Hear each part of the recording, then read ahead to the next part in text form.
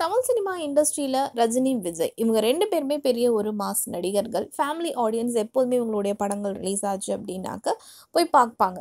So அந்த மாதிரி இவங்களுக்கு அப்புறமா ஃபேமிலி ஆடியன்ஸ் இந்த ஹீரோவுடைய படம் ரிலீஸ் ஆச்சு அப்படின்னா ஃபேமிலியா போய் பார்க்கலாம் அப்படின்னு பேர் எடுத்திருக்கக்கூடிய ஒரு நடிகர் சிவகார்த்திகேயன் அப்படின்னு நான் சொல்லலாம். இன்ஃபேக்ட் சொல்லணும்னாக்க விஜயுடைய படங்கள் வந்து வசூல் அதிகமா குடுக்குது அப்படின்னா, அதுக்கப்புறமா சிவகார்த்திகேயனுடைய படங்களும் அந்த அளவுக்கு வந்து வசூல குடுக்குது.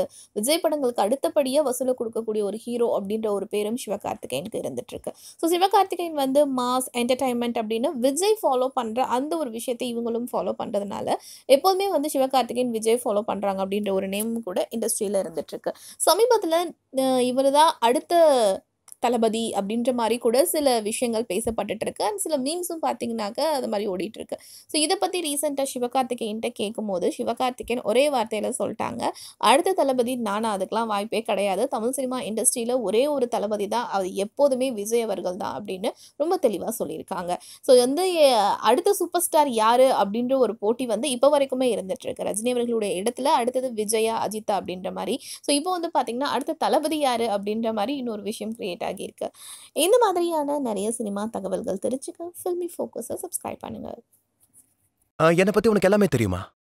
உன்ன பத்தியும் எல்லாம் தெரியும். என்னோட ஃபேவரட் கலர் என்னன்னு சொல்லு. மாட்ன. Blue. Blue. Blue option A. நீ கான்ஃபிடென்ட்டா ஃபுல் ஸ்டாப் வைக்கிறியா? இல்ல ஆப்ஷன் பி டவுட்டோட கொஸ்டின் மார்க் வைக்கிறியா?